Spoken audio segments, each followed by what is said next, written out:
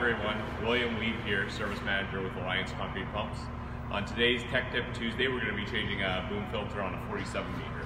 So this unit, 47 meter here, has the boom filter inside the side cabinet.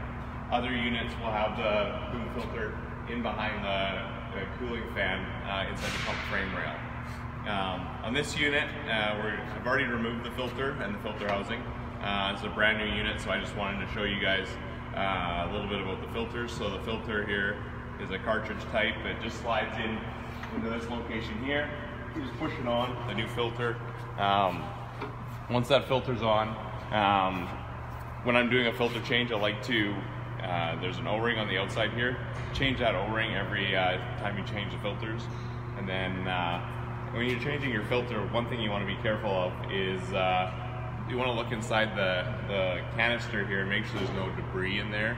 Clean it out with some brake clean and let it dry. Then on reinstallation, make sure you lube the O-ring with a little bit of hydraulic fluid.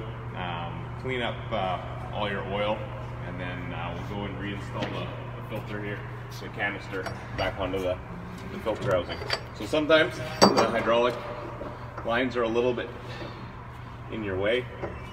I just hand thread this on till it gets tight enough so I can get a wrench on. And then the torque on this is also not super tight, so don't use a big bar. Use just a small wrench to get this tight.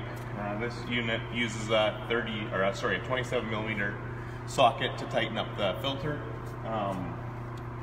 Once the filter's tight and you've torqued it up all the way, we want to just do a function check on the hydraulic system, make sure you got no leaks from the filter.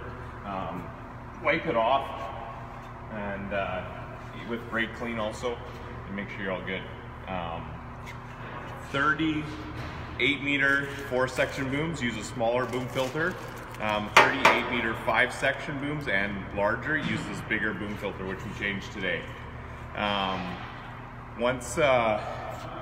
Another tip is this filter we recommend changing every 250 pumping hours. If you guys have any questions about filters, filter maintenance or hydraulic maintenance, please give us a call in the service department and we'll help you out. January, the part special is $1,500 off Scanrico system when you trade in your old system. If you have any questions, please call our parts department and we'll help you guys out with that. Thank you.